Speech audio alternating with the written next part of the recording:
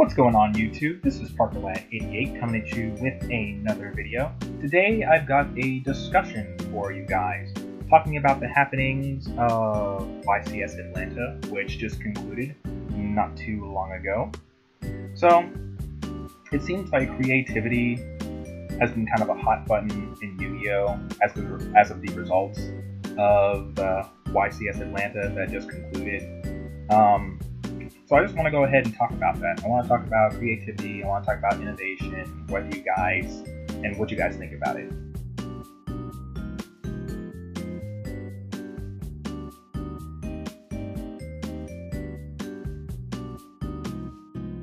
So let's go ahead and start with where this discussion is coming from. We're going to do a little bit of backstory here, boys and girls. So basically, after the conclusion of YCS Atlanta, maybe like a day or so afterwards, I'm not sure, the grand fearless leader of Team 3 Summons, ShadowFox4562, aka the Synchro user of our team, he was gracious enough in order to give us a nice little pie chart breakdown of what happened in YCS Atlanta. I'll go ahead and pull it up for you guys right here. This is it right here. As you can see, let me go ahead and widen it out for you guys. I just want to show you this, just to show you that there was a lot of Zoodiac that topped that event. But of course, Frogs were the ones who ended up winning, which was, really cool. So, one of the comments that was posted, to that chart was, Zoo were ruining the game, there's no variety anymore.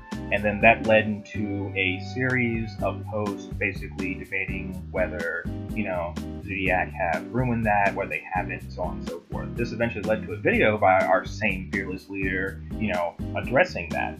And the main points that he kind of brought up from that, what I could tell from the video, was, number one, you don't need Zoo in order to win. But that's not what we're talking about. I mean, that's obvious. Frogs won YCS Atlanta. And the other one is that Zoodiacs are fair, which I can't completely co-sign on, and that they are, they allow for innovation and creativity and stuff like that. And then, the supporting evidence for that was, all of the variants of Zoodiac. So I think we should go ahead and start talking about it. And I think the very first thing that we need to do is probably define what we want for creativity and innovation to be. So I went ahead and went online and looked up some definitions for innovation and creativity. So the definition here for innovate, actually let's start with the definition for creativity. So the definition of creativity by Google is the use of imagination or original ideas, especially in the production of artistic work, but we're talking about card games. So not artistic work. And then we have the definition of innovation, which here for Merriam-Webster.com is to do something in a new way or to have new ideas about something that can be done. An example of this would be, for instance, using Terratop and K-Borg in order to make rank 3s when they're supposed to be used for making synchros, more specifically in its own archetype. Another example of this would be using Brilliant Fusion and Seraph Knight in order to get an extra normal summon, which changed the way that Monarchs were played. Examples of creativity would be like, the creation of Dino Rabbit, seeing how these decks work together, like how these cards work together to come up with a deck that turned out to be one of the best decks of this format. Another example that I like to use until my dear friend Neo Dark Guy, aka the Underboss, aka the left hand of Team 3 Summons, told me that the OCG did it first. But until that point, I thought I came up with it off the top of my head. You have Lord of the Red, a level 8 ritual, and probably my favorite Red Eyes based monster that I really wanted to play, was like, hey, I can toss the Dragon Ball, which is a heretic monster. I can put heretics in there to make rank 8s because when you tribute them, you get, special summon dragons from your graveyard, which you use you sent with your advanced ritual art, and you kind of just got a deck out of that. That'd be something like creativity if the OCG hadn't figured it out first. So that's what I think it is. If you guys have different definitions, feel free to let me know. I think one thing that probably would have made the argument, I guess, a little clearer is if there were firm definitions. Because when you look at my friend Joseph versus ShadowFox4562, Joseph, it is clearer, it seems that he's saying that there weren't a lot of different decks anymore because of Zoodiac. and then you have Shadowfox 562 going like, hey, look at all these variants, look at these different decks. When they're not really different decks, they're just variations on one deck, so to speak, or maybe like you just have two decks together that really have no inherent, interactions together. So now that we're done talking about the backstory, now that we actually have our definitions in place, let's go ahead and look at some of these deck profiles that we can actually use as evidence. The reason why I'm doing this is because one of the comments by my dear friend Neo Dark Guy was that he felt the argument was a little subjective. It's still going to be kind of subjective, but I've at least tried to get some assorted deck profiles of these kaiju variants to see if these people are truly being creative with their, Zoodiac variants and whatnot. We can argue that, because in my opinion, I'm not really thinking so. But let's go ahead and look at some of these. First, we're going to start off with our pure Zoodiac. Not much to say about that. We've got our Decay Borg and Terratop engine to make rank these Evoker. We have the 3 Rapier, the 3 Whiptail, and the 2 Thoroughblade to be standard. We have, a bunch of deterrents, searchers, and whatnot, really powerful traps, and then the basic extra deck right here. So I'll go ahead and let you guys take a look at that for a minute. And, up to this point, I'm sure a lot of you guys know what Zoodiac do. A lot of their plays focus around summoning Rapier, using that effect over and over again, so you can crank out rank 4s, and then recycling them all with Emerald in order to do it all over again. And then sitting behind your traps. It's like putting that up, putting Drancia up after that, and then basically trying to get as much stuff to play during your opponent's turn as possible. It's just what Zoodiac do. Let's take a look at some of these other variants. I want to start with this Kaiju Zoodiac build. So, I don't really think that this deck is creative, because you have, it's literally just Zoodiac and Kaiju together. They don't really play off of each other's strengths or anything like that. The reason why people use Interrupted Kaiju Slumber in this game is, at least for Zoodiacs, is to be an even greater enabler of OTKs. Because one thing that Kaijus are very susceptible, not Kaijus, Zoodiacs are very susceptible to are mass removal. So you activate Interrupted Kaiju Slumber, you get a big beater on board, and then you just kind of go off with your plays from there. You clear the board, put beaters on, and then you just go ahead and swing. So looking at this, you have your standard Zoodiac engine where you have 2 small Kaiju, 2 big Kaiju, and then from there it's just Zoodiacs being Zoodiacs, Interrupted Kaiju Slumbers, and a bunch of traps. Not really too much different. It's just you have big monsters to clear stuff with and whatnot. And then pretty much the exact same, extra deck. Let's move on to something that I do think is more creative, which is, in contrast to that, which is Zoodiac Shadowverse Abyss.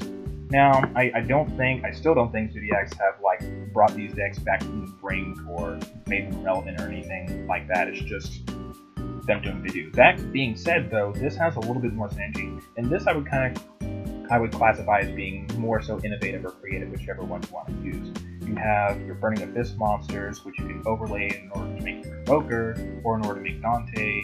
You can overlay for Invoker in order to, go for your Rapier and go that route. Shadals are naturally synergistic because all their fusions are elemental based, so you can, after you're done going off with your plays, you can use Shadal Fusion in order to make your Shikinaga, so you can, have a harder lock than just having Drancia and back row. It's a more solid lock. And then, since the game's kind of extra deck heavy right now, you can also use Shadal Fusion in order to dump resources from your deck in order to get extra pluses that way, and then you can also just toss Winda on board in order to prevent specialing by your opponent.